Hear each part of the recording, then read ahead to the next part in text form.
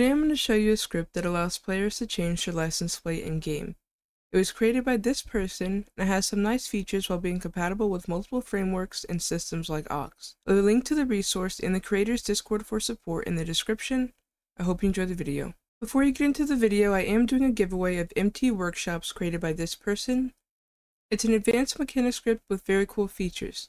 I left a link to the preview in the description. The giveaway starts March 1st and ends on March 8th. To be eligible, you must be in my Discord as well as the creators. In my Discord, go to the giveaway channel and react to enter. There's a section with information pertaining to the giveaway in the description. Now on to the video. First, click the link in the description that takes you to the resource. Once you're there, hit the green code and download zip. Once it's done, open it up and open your server resources. Then drag over what you downloaded and remove the master from the end.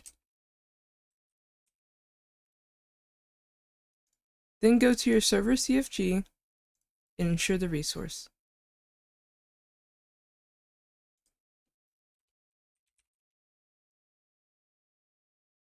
After you've done that, hit File and Save. Then go back to your resources and find the resource folder. Then go into the image folder and copy the image in here. Then go to whatever inventory you use. I'm using QB inventory, so I'll be going there.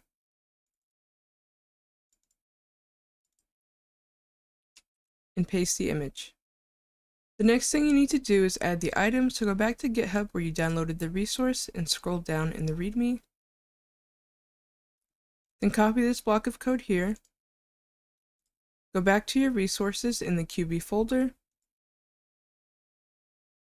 Go into the QBCore folder, shared, then open the items.lua.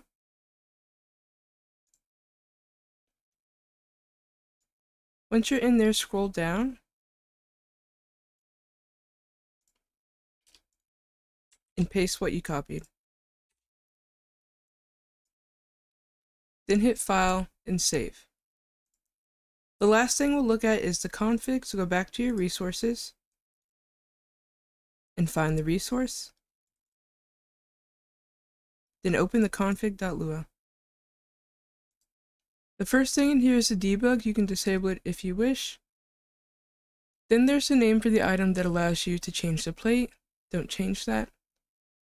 Then there's the framework you use. It's already set to QB. Supported frameworks are commented out.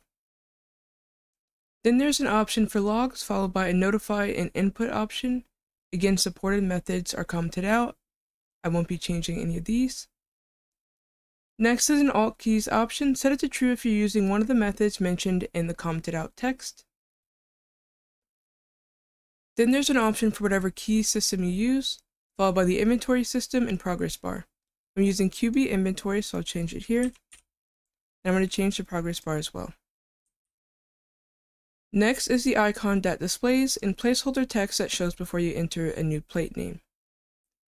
Then there's the title of the menu and text that explains how long the plate can be. Below that is where you change the minimum and maximum amount. The last thing in here is a filter where you can add words you don't want to be used. After you've made all the changes you want, be sure to hit File and Save. Then start your server and test it out. Alright, so I'm back in the server now. I'm going to go ahead and buy a car.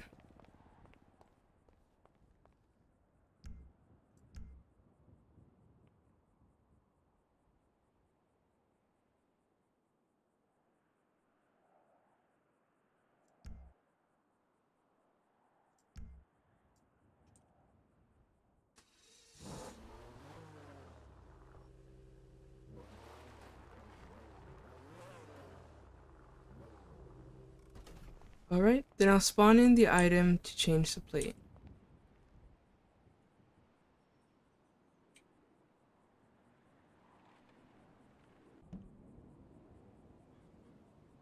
Then I'll go ahead and use it.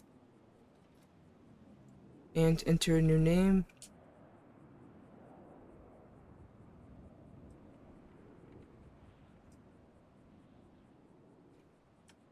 Not long enough.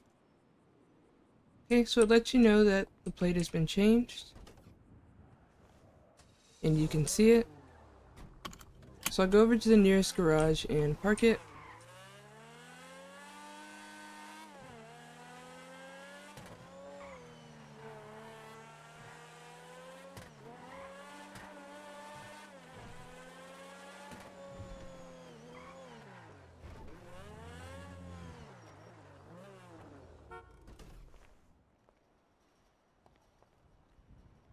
When you go to take it out again, it shows you the plate. And it's saved. That'll be all for this video. If you enjoyed and it helped you out, please leave a like and a sub. If you need help or have any suggestions, feel free to comment down below or join my Discord. It'll be in the description. I left the link to the creators Discord there as well. Thank you for watching.